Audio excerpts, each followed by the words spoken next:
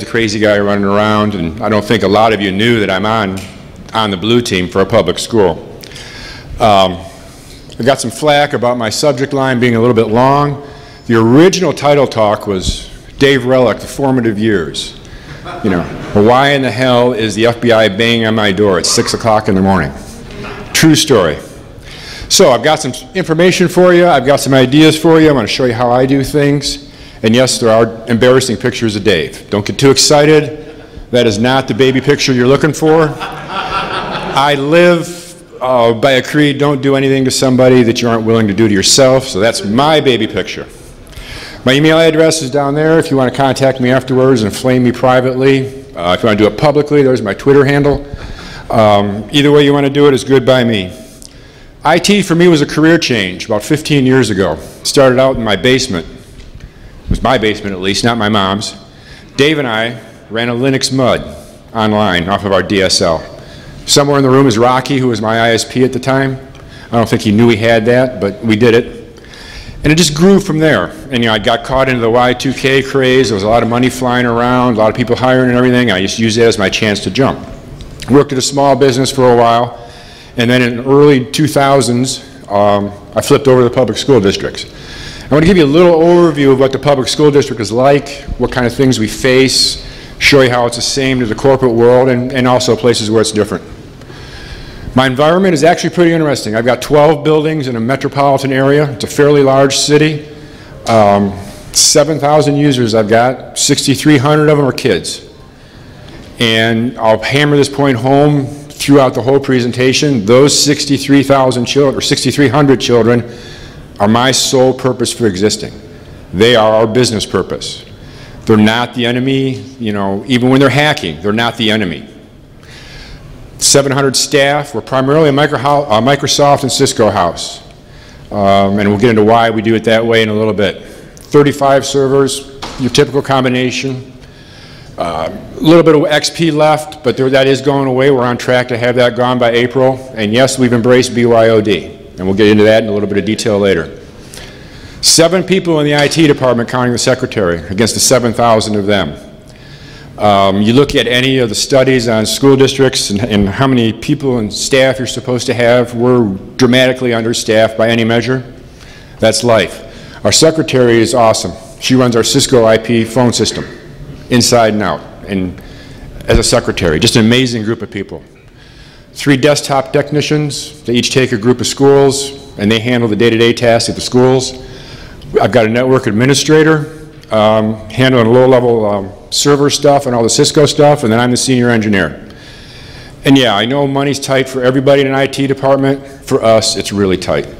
We're a shrinking school district. Our budget goes down each year, not up, because our enrollment goes down, and part of the funding we get is based upon our enrollment.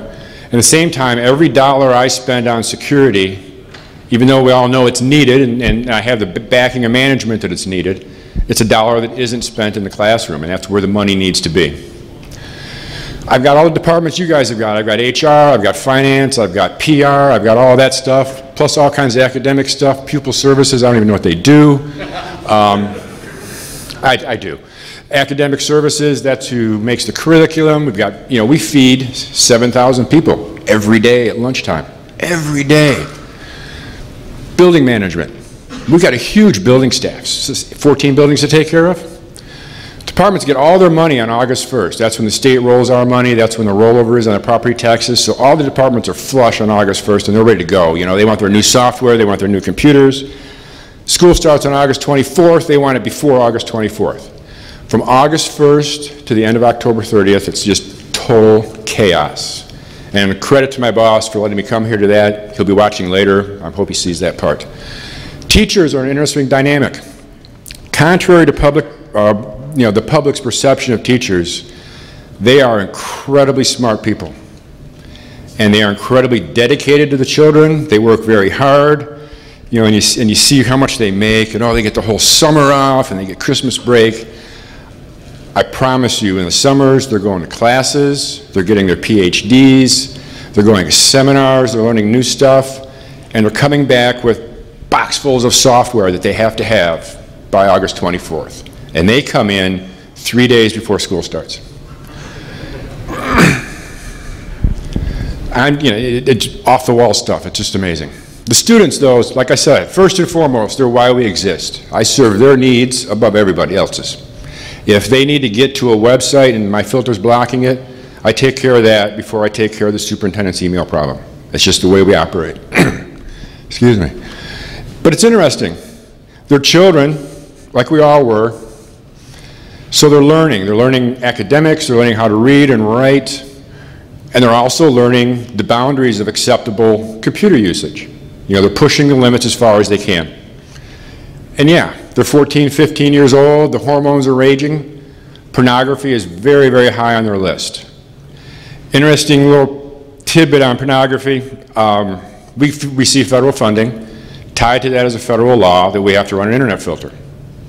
If I know a child is getting to pornography and I don't stop it, I'm a felon, 8-year felony. It's a thin red line that they have to walk. They're hacking, they're busting my systems, they're banging them from the inside with domain user credentials, right? That's the first thing the red team wants to get, is they're coming in from the outside. They want to get a regular, unprivileged user account inside the domain, and then they want to start escalating. My folks already got that. They're already part way there. They're a third of the way there, right? Local user account, local admin, pop that up to a domain admin. That's usually the progression everybody likes to follow. They're a third of the way there. It's interesting. I need to teach them where the limits are. I need to stop them before they go too far. And when I fail, I've not only failed the organization, I've let my data out, I've got us headlines because there's porn all over the smartboard, but I've also failed that child. At that point, if he's gone that far, if he's successfully breached my network, he's going to get expelled. And now that's on his permanent record. Where would we be today if Dave had gotten popped when he was in high school? He never would have gotten his security clearance when he was in the Marine Corps. We don't know what path he would have followed at that point. So when they succeed, I've failed them. Not only my organization, but them too. Got to remember, and yeah, that's the baby picture you're looking for. They all start out as these innocent little babies, right? And they progress through school and into the young man that David's become. But they take a stop right here in high school. They're smart, they're inquisitive, they're pushing it. The next David Kennedy is in somebody's high school somewhere. He's in mine, he's in one of your guys's. He's somewhere, learning, be banging, he's downloading Backtrack, he's bringing it in. So what I did first was I tried to quantify my threats. And I really pay attention to the inside, for all the reasons I described. I've got the usual outside threats, but I'm not a high-value target. Our bank account is a high-value target, and we're going to get into some phishing discussions in a minute here. But inside, they want the tests, they want to get to their grades so they can change them, they want to get to their attendance so they don't even have to come. And surfing, it's its own threat. Like I mentioned, they're children with hormones, they want to get to porn, they want to get to music, they want to download videos. The bandwidth I use is just amazing. And BYOD is its own threat. 3 years ago, I came to my first DerbyCon. It was the first DerbyCon. I went to Boris's now infamous, stop clicking on shit talk. And it was one of the best talks I've ever seen. He had his slides, and like 10 minutes he was done with his slides. He was on steroids. He went right through them and he was done. Speaking of that, where am I at here? Wow, plenty of time. So after he got off of his slides, he started talking about his philosophy and how we need to get users to stop clicking on things. We all know that's not 100%, it's not going to happen. It's a place to get, it's worth the effort, but it's not going to get you there. But the big thing that hit for me was when he stood up and screamed, "Stop buying stuff." I don't have the money to buy stuff, so that was an easy rule for me to follow. So what can I do with what have I got? With what I've got, what's available to me free from the community, what's available out there. And the other thing that Boris hammered was stick with what you know or you'll mess it up. So I stayed focused on where my training was, on the things I'd used in the past. I stuck with Cisco, I stuck with Microsoft, threw in a few odds and ends that I learned along the way, but I stuck with the core items. So what do you do at that point? The biggest thing for me was defining my attack vectors. Where's the attack going to come from? It's going to come from the student machines, for the most part. So I need to take a look at what that traffic, all those machines and where they're at, and pay particular attention to them. Pay attention to the red team. You know, obviously I'm here to support my son and help him with his con, but a huge part of this for me was learning what the red team's doing, learning what kind of attacks are coming, where they're coming from, how they're escalating the privileges, so I can pay attention to them. And that was the biggest thing, was learning how to attack. And then I'm just a junkie for information on the internet. I mean, I'm old school. I still belong to a bunch of listservs. Those are email servers for those of you that haven't been around. You know, NT sysadmin, Stu, he was supposed to be here, but he's not. He's partnered with Kevin Mitnick now in some security training company. He's been running NT sysadmin for as long as I can remember. Awesome source of information.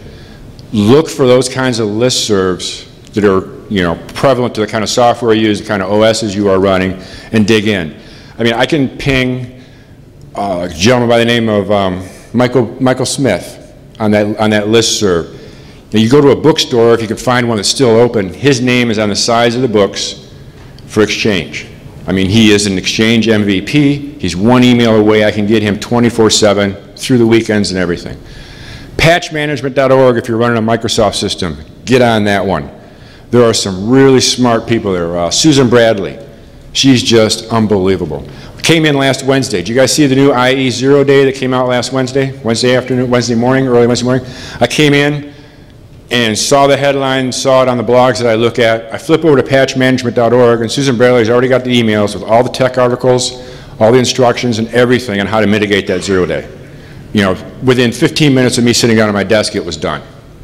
And blogs and stuff like that. The big thing for me, though, was getting management buy-in. When I started there back in 2001, 2002, I had 2 major heart attacks the very first day. My students were local admins. All right, but it gets better. They weren't just local admins like on their machine. They were local admins on every machine in the district. They were local admins on the treasurer's machine, the superintendent's machine. The teachers were admins on each other's machines and everybody else's. Everybody was an admin on every machine in the district. You understand in this environment, you know, the students are very fluid. They're not logging into the same machines every day like you would in an office environment. I fixed that right away. You know, tagged the student accounts out of the admin account right away. I broke 6 or 8 pieces of software my very first day there, but I wasn't going to let it make it to day 2.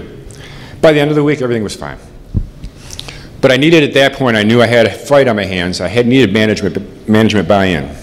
So I signed up for a security audit. Brought in a company that Dave used to work for. And I spent probably 6, 8 months getting as clean as I could and came in and let them own me. And they didn't do, you know, I didn't do too bad, but they got us. You know, they got domain admin. Well, they never got domain admin, but they got admin rights on every server through a Veritas backup exec patch that I'd missed. And we'll talk about patching real soon. They totally ripped our SQL servers to shreds. I mean, just SQL injection, cross-site scripting, you know, everything's been around since 1999. And that was like the best thing I ever did, because in a school district, everything you do that's related to the business of running the school is a public record. Any one of you can come down to my school district and pop a letter on my desk and say, I'd like to see a copy of your security audit. It then becomes a public relations nightmare for the school. It turned into the only written memo I've ever gotten there in my entire career. You know, real simple. Here's a security audit, here's the deficiencies, your charge is to fix it, and they handed it to me in writing. I got that framed in my office. I point to it all the time. You got a problem with that? Talk to the memo. And I don't want to sound like a hard ass. I'm not. I'm extremely accommodating for everybody. When I snagged local admin rights from the staff, you know, I put together a lot of things so they could still get to, you know, a teacher in this elementary building is going to want the same piece of software that a teacher in this elementary building is going to want. It's not hard to put up installs with elevated privs, so they can just walk to a website, an internal website, and install it. So you can knock down a lot of that really quickly. So we're very reactive in taking care of their needs. Next thing I did was I documented everything I had, and that was fun. You know, running scripts against servers, finding out what's installed in it, define what you've got. You've got to know what you got, before you can fix it, before you can get a handle on it, before you can make it work. Document the software, PowerShell queries. I'll show the query a little bit later. You can fire a PowerShell query against AD and come back with an inventory software. No time at all. No time at all. Document the traffic. Where's it going? From what boxes to what servers to what resources? And I did all of that with my master plan in the end to get the students on their own VLAN and their own set of servers in their own world. You know, we've got a cash register system that works throughout the district where the students buy their lunch. Nobody needs to touch that server except the cash registers and the lunch ladies on their desktops when they run the reports at the end of the day. The student traffic doesn't need to be anywhere there, and that's where I was going for. An eye towards segmentation. You've got to build segmentation between your systems. If they don't need to talk to each other, make sure they can't. There's just no reason not to. Find out what it's doing. Again, more of my information gathering. Logs, logs, logs. You know, a lot of people just don't look at logs until something's broke, until there's an incident to respond to, software that's failed. You know, then they start looking for the little red X's in the Windows server. Audit everything. Success, failure, object access, all of that stuff. Privilege changes, audit it all, buy some disks, and be done with it. Web filters, we're going to get into web filters in just a second. For me, web filters are a huge source of information, especially the blocks, because I can see what they're trying to do, where they're trying to go, and where they may get away from it sooner or later. And this, Doug Burks, I don't think he's here this year. He was here last year. He gave a speech on Security Onion. Anybody using it? Heard it? Awesome. Doug is the man, all right? For those of you that aren't familiar with it, Security Onion is a free, and that's good in my world, open source Linux distro that even an MCSE like me can install. I downloaded the distro, I took an old HP server and jammed a bunch of disks in it, and in 30 minutes I had IDS running on my network. You can run it distributed, so you can have one looking at your egress traffic, you can have another one looking at your server traffic, you can pull the stuff back together into one management console. Unbelievable. And what is awesome about it is it does full packet capture, and thus all the disks you got to buy for it.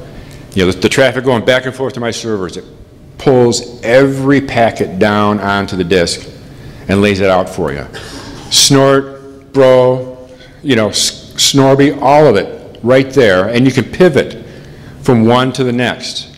So I see an alert in Snorby, a couple of clicks later I'm looking at not just that packet like you see in most IDSs. I'm looking at the whole stream associated with that conversation. It's all right there in front of me in seconds, and you know what's going on. I plugged it in, I'm not exaggerating, 30 minutes with minimal effort, it was rocking and rolling. And during that time, my network guy was over there getting me a mirrored port in the switch. Went back, fired it up, and I had my next stream of heart attacks. Our web developer that gave Dave all the cross-site scripting and SQL injection attacks, had LDAP'd our internal portal into our AD in plain text. Yeah, you know, it just happens. So if I had never come here, never gone to Doug's talk, I don't know that I would have had an IDS that gave me that kind of detailed information, that gave me that heart attack the first day. So those of you that were smart enough to go to Ben's talk last night, you know, he talked about touching your network, learning it inside and out.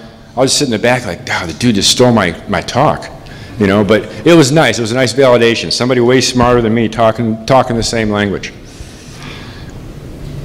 This is the one slide where I got to ask. So last year, the red team baked a cake for 067 and had a party for its 5th birthday and sang it happy birthday right out here. Why? Why are we still getting popped on 067? Why is that happening? Because we're not doing our patching right. There's no other answer to it. We're not doing our job if we're still getting popped on 067. There is no excuse for it. Took Carlos's class earlier this week, and he mentioned they're seeing, on average, a 90-day window on patching. Patch Tuesday is, you know, was last week. A lot of orgs, on average, aren't getting patched until 90 days from now. Think about that for a second, 90 days. Would you hand them your domain admin account for 90 days? That's pretty close to what you're doing if you're going to stay that kind of open. So, you've got to build a process to patch religiously, and do it all the time. Remember the audit I talked about, my memo and frame on the wall? It's Patch Tuesday. Talk to the memo, don't talk to me. You know, it has to be driven that way. You have to make it part of the environment of your IT department. Third-party patching, we know that's a nightmare. God, Java, and in my environment, everything runs on that stuff. You know, it runs on Java, it runs on Flash, it runs on, I used to use QuickTime on my network. I didn't even, you know, until I got there, I didn't even know it still existed. A couple ways to do it. You can try and keep track of it in a spreadsheet, which is doable, but take a look at Ninite. How many people have heard of Ninite? There we go. All right, that's better. Ben asked that question. There's only like 2 people in his talk that had heard about it. I pay a couple $100 a month for it, and I can patch all my third-party stuff. Just like click, click, click, click, click. Download the installer, shove it out with a GPO the same day as Patch Tuesday, ruin their day for them. They'll get over it. Any problems, talk to the memo, and we go. And I'm not, again, I'm not a hard ass. If it's testing week for state testing, no. You know, we skip Patch Tuesday for a few days. But last Tuesday was the worst patch cycle I've seen from Microsoft in years. It was the worst. I was still done by Thursday morning. 35 servers, 3,500 desktops.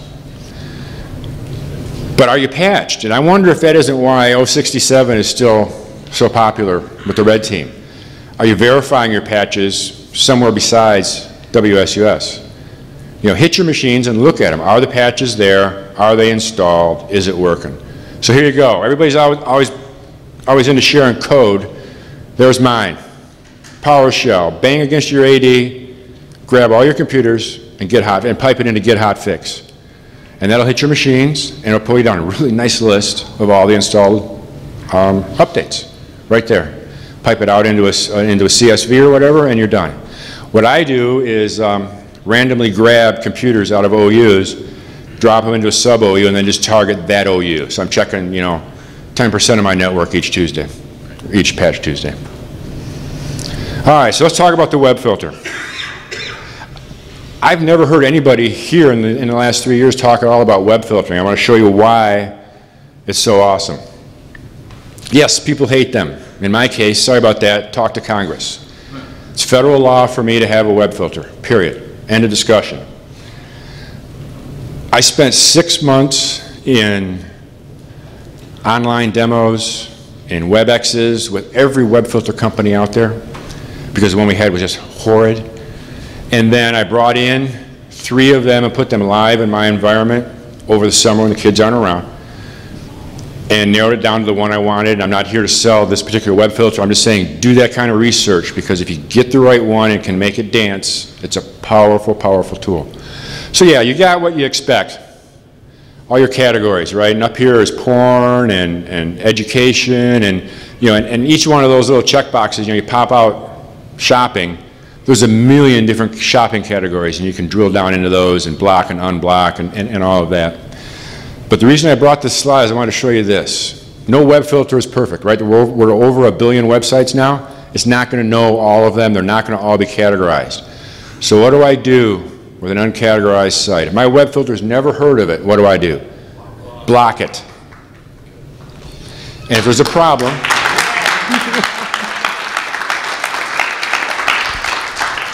but when I do that, there's a commitment on my part to my children.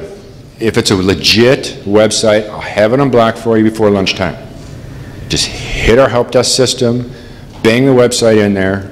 Don't tell me you're going to come and key my car or give me a hard time. I'm not the guy that blocks anything. I'm the guy that unblocks everything. You got to get it unblocked. If a website they need, and there's a lot of really small educational websites that like teachers make for other teachers. You know, and it's, you know, Mrs. Smith in Texas.com. You know, it never hears of them, so I do a lot of unblocking. So let's talk about what that does for us. Let's go through the anatomy of a fish. I mentioned earlier on about no, this one You missed the first two. You want to see the first two? All right, Dave just came in. Hang on, bear with me, folks. Oh, you got the high school picture. Oh. All right.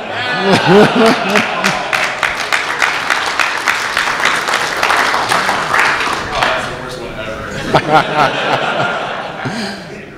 That's not me, by the way. So let's talk about a fish. Nick, is Nick here? You're Nick? Nope, Nick's not here. All right, Nick works with Dave. You know, Dave's headquartered in Cleveland. Nick gave a talk at a local InfoSect gathering about 3-4 weeks ago where he showed, you know, how he does a fish, a spearfish. And he used a set, thanks Dave, and he goes through a real detailed reconnaissance of the company, you know, and he builds a website stealing all their graphics and everything, you know, mirroring it with set. And he goes out and he buys a domain name. So my domain name is, you know, school.org. He goes out and buys, you know, freesoftware-schools.org and puts the dash in there to make it look like it's mine. And you show that to 100 users, 99 of them are going to just see it as another dot. They're not going to see the dash. They're not going to realize it's a different domain. And they're going to click on it, right? Typical, is that, anybody disagree that that isn't pretty much how a spearfish goes? So let's go back. Uncategorized sites. They haven't, my web filter's never heard of it. If it has, it's already categorized it as malicious. If it hasn't, it's blocked. Simple as that. You know, I know web filters are extremely unpopular in the corporate world. You know, you don't have Congress telling you you have to have one. Have HR tell you have to have one. You know, hey, HR director, we're not blocking porn. How do you feel about that with sexual harassment cases? Go get another department on your side. We do that all the time. You know, as departments, we team up and work together. You know, not nefariously. We work together for the common good, but that's how we do it. So, there's a story behind this picture, so let's take a quick break here on the real stuff. We can go to the next slide. You go. But the story doesn't go with the next slide. It goes with this slide. This was Dave's first fishing trip. His first fishing trip, right? This is Dave's first successful fish. See that? See what I did there? All right. So we went out to a buddy of mine's house who lived on a lake in Michigan. And we were like halfway around this lake with this stupid fishing pole, winging it out there, and we didn't catch jack. Nothing. You know, a couple of hours fishing, dragging this poor guy around. So we're walking back to his house. We decided to give up. And we're walking along the shoreline, and I look over, and there's this dead fish laying on the ground on the beach. And so I handed the fishing pole over to my buddy and distracted Dave. And my buddy hooked that dead fish on Dave's pole and casted it out in the lake and said, you know, Dave, we got to try right here because this is a good spot. Let's try one more time. And there you go. Dave caught his first fish.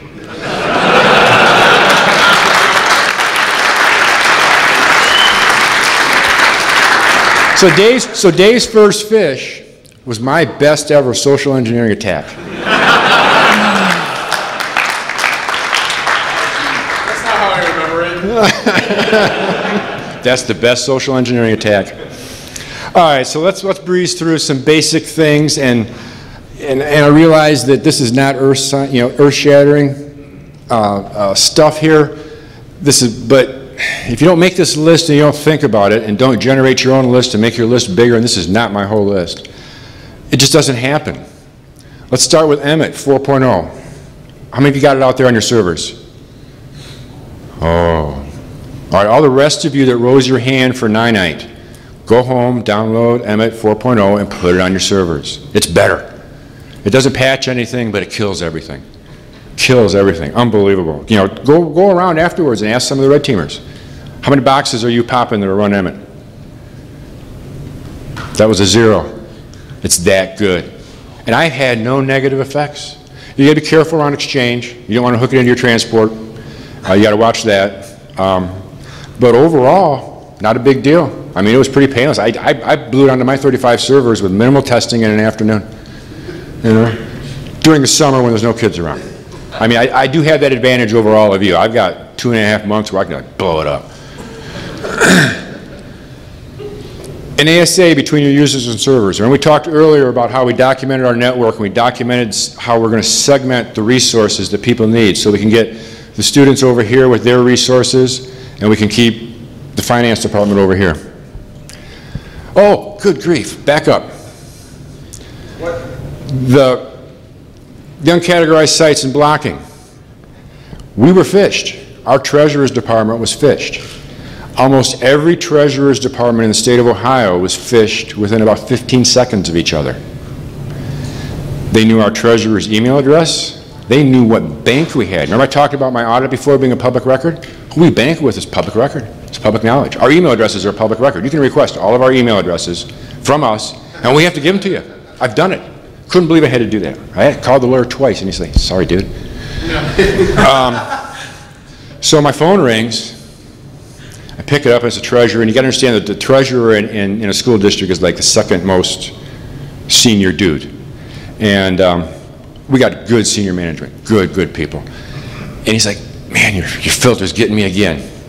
He goes, we got an update from our bank. I got to install it. We got to transfer money this afternoon for payroll. You know, and it's not like we're broke, you know, it's just the way they flow the money. I'm like, okay, send me the email, I'll get it unblocked for you right away, no problem. And that's always been my charge, with my commitment to them. I will unblock it right away.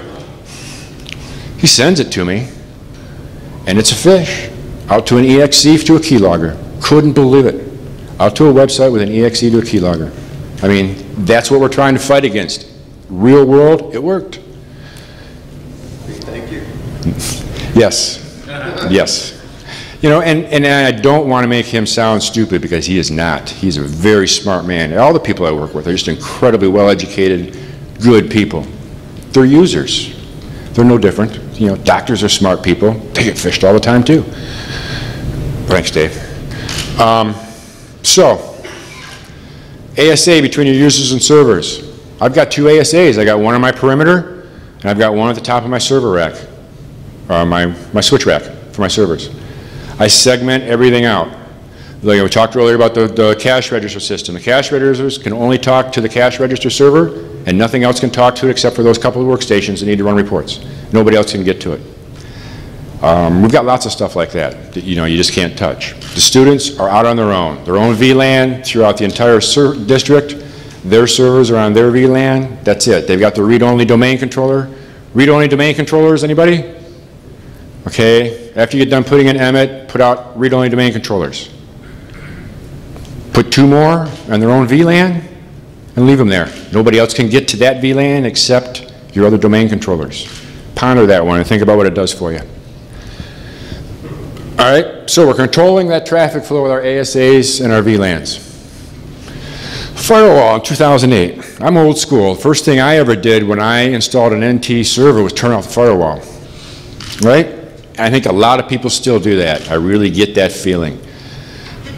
Windows firewall, you know, it's not an ASA, you know, it's not awesome, but it's a layer. It's another step in the process. And it's free. Remember, we're still doing this all low budget. Turn it on when you first spin it up. You know, most people, they turn it off and they enable remote access, you know, remote desktop, and then they put it in the server rack and they go back to their comfy chair. Hey, I got a new server going. Put it on right at the beginning. It's smart. As you install Exchange, it'll open up port 25 and 110 for you and 443 for your OWA. It watches what you're doing. 9 times out of 10, you still won't have to touch it after you install your software. It's already doing it. Now here's one that is controversial. I'm not saying it's a rule. You see, I bolded consider. Consider taking servers out of the domain. Yeah, there's a downside to that. They're not under your group policies. You're not controlling them that way.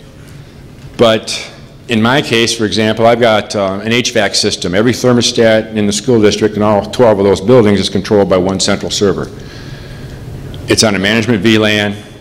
There's no reason for it to be in the, it's got no path out to the internet. There's no reason for it to be in the domain. Just throw it out there. Encrypt your databases. A lot of SQL servers running around without databases encrypted on them. You know, that's an easy one. It's almost a right click and you're done. Patch them. You know, we talked about, we had the whole slide on patching before. You got to patch them. And you got to watch your third-party stuff. When Dave came in and popped me, he popped me on Veritas Backup Exec. I had an agent on my file servers. It was an older agent. I hadn't updated it. It had a vulnerability. He tagged me on it. You know, and he came in and he spun up Backtrack and went after us. I gotta worry about the kid that's gonna come in and spin up backtrack and go after me. I've got to cover all of those exploits. FSRM. Not a lot of Windows admins know about that one. File Server Resource Manager. It's built right into Windows. A lot of guys use it to put out quotas and stuff like that. You can do file blocking with it, and it's awesome. You can block zips, you can block EXEs, DLLs, and it works. And, and none of this, changed the file extension from DLL to TXT. It will still stop it. It knows it's a DLL. It's not stupid. Cheap, easy, and free. Local admins, restricted groups. I really believe in restricted groups. I don't trust my desktop technicians to not put other people in there they're not supposed to. Watch restricted groups if you've not used them already. When you roll it out the first time, there's two options. You can add to existing local admins, or you can just replace everything that's on there. I always do replace. That wipes out everything somebody else put on there, but as you're rolling it out, you got to pay attention that you don't pull out your SQL dev or whatever. Disable cache credentials, right? Now obviously, whoops, there's a little bit of a conflict there on that one. I always point this one out because the first time I learned it, I was really happy. All right, you disable cache credentials and your domain controller is smoked. What do? It's time for SneakerNet. Go up, F8 it. That will re-enable a local admin account and you're okay. So I just want to toss it out there as my tip for the day. Desktop hardening. This was a big one for me. Dave and Scott White. Scott, are you here?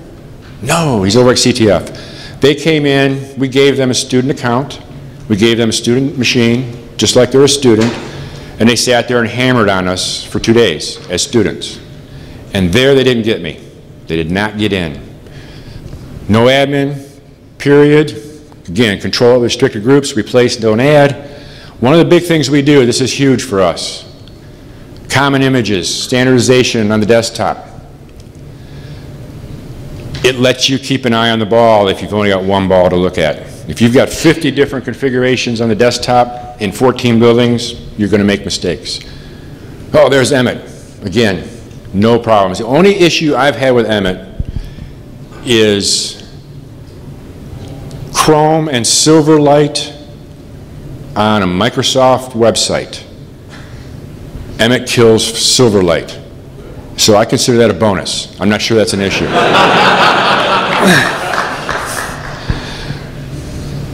Remote desktop. I've got internal remote desktop servers for some of the people that I have that do what I consider sensitive information.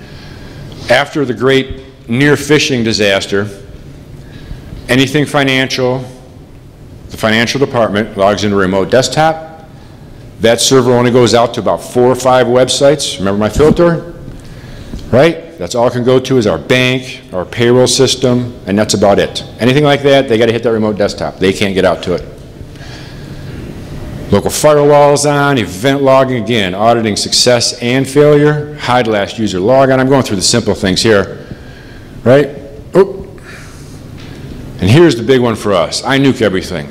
Any user opens up a control panel, all they see is add, remove printer. That's all they got. Nothing else. Nuke the task manager. Here's my favorite. I've gotten run, CMD, and Internet Explorer drives all killed. I don't know how many of you, a lot of people don't even know you can go whack server name in IE and open up a file share on the server. And that's a separate policy you got to hit other than other than just disallowing regular network browsing. No bat files, no BVS in the user context. That's all banned by a group policy. I'm hiding the C drive. They can't see it. They can't go in there and bang around. I'm still running IE, and I'm running IE because of IE maintenance. Their zones, their history, all of those settings, I handle it for them. I control their trusted sites. They can't add any. They can't remove any. They need one, I'll add it for them in a heartbeat. Java, I hate Java. Don't we all? I've got an app still running that requires Java 6. And it's our old student information system. And that's, the permanent record we have to go back and look at every once in a while. The new one is actually pretty good, and it's on a new version of Java. But the old one is still there in case something didn't get transferred properly. We got to double check the transfer. We're just going through that process. It'll go away. But I've got a machine in each building, and the only thing it can go to is the old student information system. and it's not in the domain. It can't go anywhere else on the internet, it can't go anywhere else on the network. All it can do is go to the old information system, and the secretaries are like, wait, you know, we need to get this data into an Excel spreadsheet over to our computer. Talk to the memo, okay? That one I draw the line on. You know, so aiming rate, going back to Java, Emmett, go get it installed. It really hits a lot of those exploits that we're seeing over and over and over again with Java. The rest of them are, you know, people like Dave who are popping remote shells back out to the internet. Egress filtering. My folks can only go out 80 and 443, and to do that you got to get past my filter. I guarantee you Dave's IP address is not in my allowed list. BYOD, oh man. You know, we are, you know, this is one where you guys in the corporate world are lucky, all right? You mention BYOD to an educator and their eyes light up. Wait, free computers? I can bring in, they can all bring in a computer of their own and we won't have to buy anymore? You know, that's more money for teachers. That's more money for chalk, you know, whatever it is you need. So what we did was, and my boss again, I mentioned again, he's a genius. He got out in front of BYOD. They started talking about it, making a little bit of noise. He says, yo, this is awesome. I'm going to jump on this. I'll be back at you in a couple of months with a plan on how we're going to do it. And he laid out the plan. We figured it all out on what we're going to do. And then he targeted a school to be the pilot test school and had a big function at night, invited the parents, told them to bring their laptops and bring their Androids and everything. He invited the press to come to this thing, all right? Made it a huge deal. And then he rolled out his BYOD program. You get on our guest wireless, which is a completely separate network from our regular network, and you get to go out to the internet, pass the filter, and oh, by the way, here's your Google Apps for Education account. Good luck, enjoy. Take charge of it, and that's a pretty stringent BYOD program, but if you sit back and let the sales department dictate what they're going to do, you're going to be playing catch up and they're going to beat you. Get out in front of it, embrace it, accept it, decide what you can do, what you can afford to do, and roll the program and draw the line yourself before they draw the line for you. We did look at publishing apps. It just wasn't going to happen. It's way too much money. We've got a lot of tablets. We rolled 800 Nexus 7s this summer. Do you guys know there's like no way to automate setting up a Nexus 7? It's like, I spent my whole summer. I mean, and the guy in the office next to me is like, yeah. All right. And then we effed it up, and we spent last week going,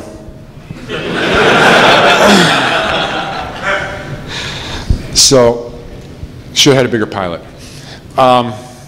We own all these tablets. We use two programs on them. One called Meraki for education and for corporate. It's free. It's nice. It's a free remote locator and remote wipe. It's awesome. So we can find them, we can wipe them if they walk away. We use another piece of software, and this probably isn't going to apply to anybody here unless you're in the school business, called Tab Pilot. And it might be one word. Probably is one word. It's really cool. It's a launcher. It's just a home screen launcher for Android. Password protected, locked down. We publish. They can only get to the apps on the home screen that we publish to them. They can't get to settings. They can't get to the calculator unless we publish the calculator. They can't get to anything. Just the 4 icons we publish. These are for, we're rolling these for elementary kids. So we're starting with just simple stuff. And when the teacher finds a new app that gets approved by academic services, we can push it out with Tab Pilot. We don't have to touch them. No more of this. So it took us a while to get there, but we did it. All right, we're getting near the end here. Where are we at on time? No, we're good. This is going good. All right. Leverage your switches. You know, I talked about segmenting and VLANing. Dive into that. You know, the obvious. SSH, only from your management network. All right, I can't afford NAC. Where's Rocky? Rocky is like my mentor. I love the man. And he came in and taught me Cisco's CSA. And it was really great. I fell in love with it, and he spent like 3 days with me pouring over the screen and making it dance. And I kid you not, 5 weeks later, Cisco discontinued it. I mean, I had it going. I mean, it was on my network, running, it was rocking. So, you know, NAC. So now Rocky wants me to buy NAC. I'm like, dude, no, I'm not doing that again. So let's look at a couple poor man. Remember, we're doing this on the cheap. Sticky Macs, right? The bad guy comes in, unplugs your desktop and plugs himself in. It's not going to fly where we're at. We run Sticky Macs on all of our ports. The first thing that plugs into it, that's the MAC address that's authorized on that port. Anything else plugs in, you're done. Can you Mac spoof me? Yeah. Kill unused ports. They're dead. Cable's pulled in the closet. If a port is not in use, it's dead. It's got to be. You know, and again, yeah, the desktop text, this is one they really hate me for, and there's the memo. All right? Egress filtering, we hit on that. My servers can't go out on the web on anything other than what they need to. You know, the email server can go out port 25, that's it. Everybody else is filtered down to 80 and 443 in my web filter. There are a few apps that have to go out, and yes, there's exceptions with specific sources and specific destinations. The trick here is that it never ends. You know, take your memo on fixing security and hand it back to the management and say, you know, this is great, but this takes time. You know, you can't do it just today and then not worry about it for 6 more months or a year and have another audit, you know, and try and get caught back up again and forget about it a year. I negotiated 20% of my time, all the time, to be dedicated just to security. That's every Wednesday, right? Day after Patch Tuesday. That's why by Thursday I'm done. And my boss walks in, I've got his permission to point to the memo and tell him to talk to the memo. I really do. So you got to keep up with it. You got to keep up with it. All right. So that's my official talk. This is Dave's first documented hug. We're all started.